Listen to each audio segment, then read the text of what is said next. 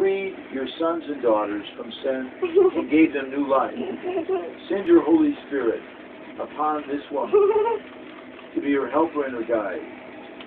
Give her the spirit of wisdom and understanding, the spirit of right judgment and courage, the spirit of knowledge and reverence. Fill her with the spirit of wonder and awe in your presence. And we ask this through Christ our Lord.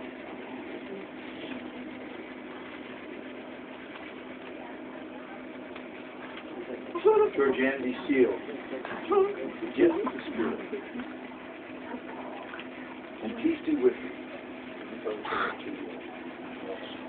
The second sacrament that we receive is one that you all know very well, the greatest of all sacraments, which is the Eucharist.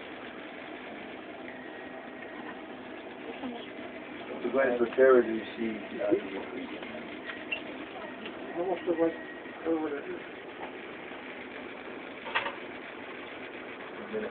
I'm going to break this for you, so I take it easier after, okay?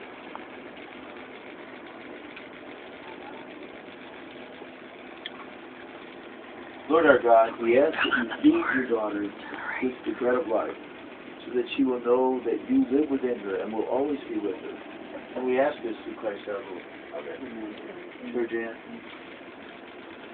Behold the Lamb of God. Behold him who takes away the sins of the world. Happy are those called to the supper of the Lamb. Lord, I am not worthy that you should come under my roof, but only say the word, and my soul shall be healed. Bless your memory for the blood of practice. The body of Christ.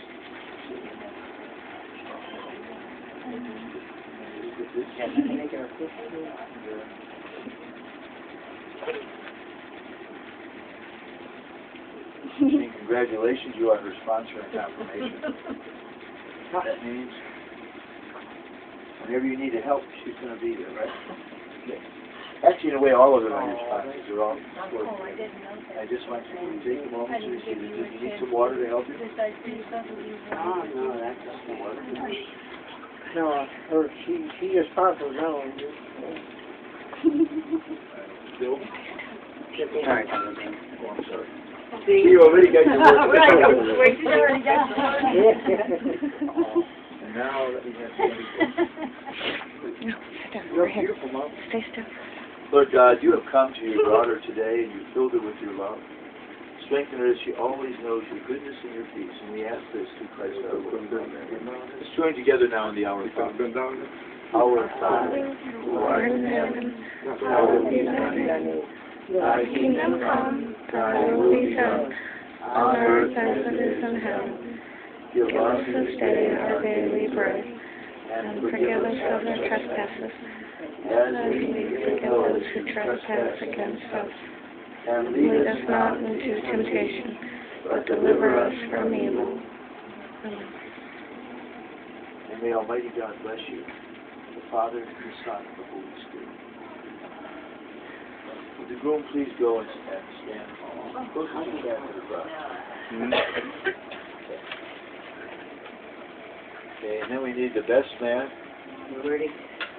Whoever the best man is. Yes. Yes, Skipper is the best we could find. Skipper? Yeah. I'll go get them. I'll just get them, baby. Okay. Yeah, he's upstairs. Oh. That's all right. This is good.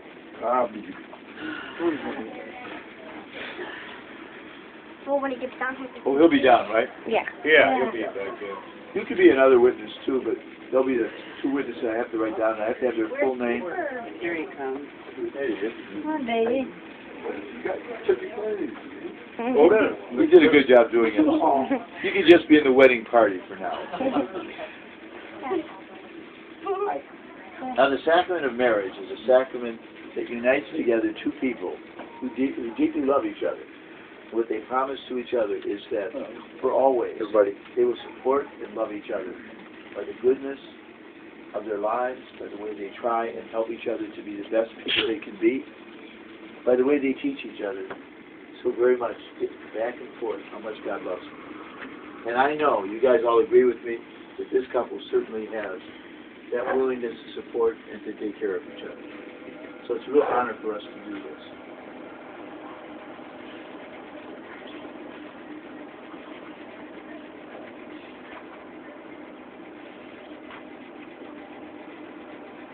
My dear friends, you're gathering together in this house so that the Lord may seal and strengthen your love in the presence of the minister of the church and this community gathered. Christ already blesses your love. He's already consecrated you in baptism, and He enriches and strengthens you by a special sacrament today so that you may assume the duties of marriage in a mutual and lasting fidelity. So in the presence of the church, I ask you to state your intentions. Please respond with the words yes to each of these questions, okay? No, that's Daniel not. and Georgianne, have you come here freely and without reservations to give yourselves to each other in marriage?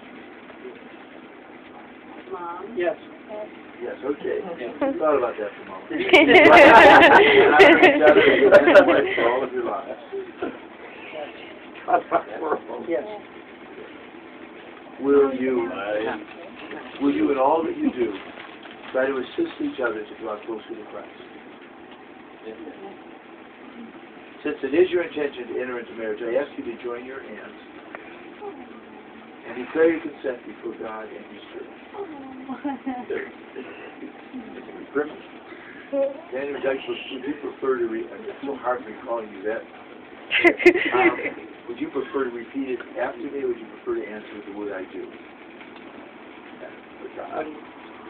Do you want to repeat what he says, or you want If you want to do the I do, okay, we'll do it that way.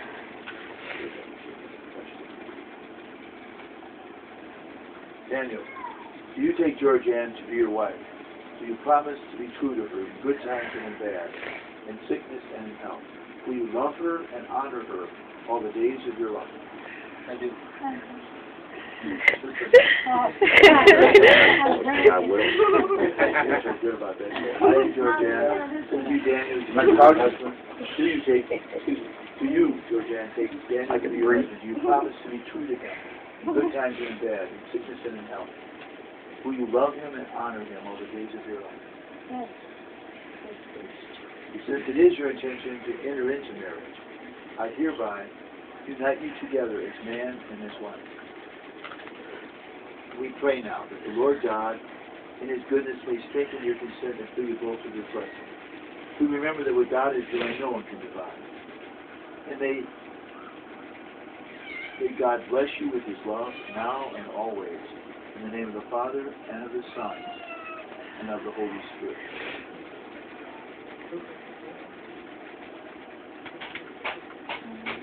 This is what they call a nuptial blessing. It's a blessing for both of you. And I'm going to give you that blessing at this time. Holy Father, Creator of the universe, Maker of man and woman in your own likeness, source of blessing for married life, we humbly pray to you for this woman, who today has been united with her husband in the sacrament of marriage. May your fullest blessing upon her come upon her and her husband, so that they together may rejoice in the gift of married love. Lord, may they both praise you when they are happy, and turn to you in their sorrows. May they be glad that you help them in their work and know that you are with them in their needs. May they pray you in the communion of the church, and be your witnesses in the world. May they reach old age in the company of their friends, and come at last to the kingdom of heaven. And we ask this through Christ our Lord.